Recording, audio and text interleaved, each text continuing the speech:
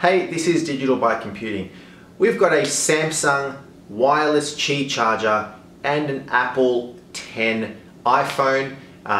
Let's see how they charge together. So here we got the iPhone 10 and a Samsung charger. All right.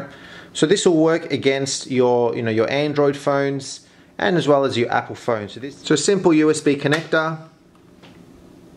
All right.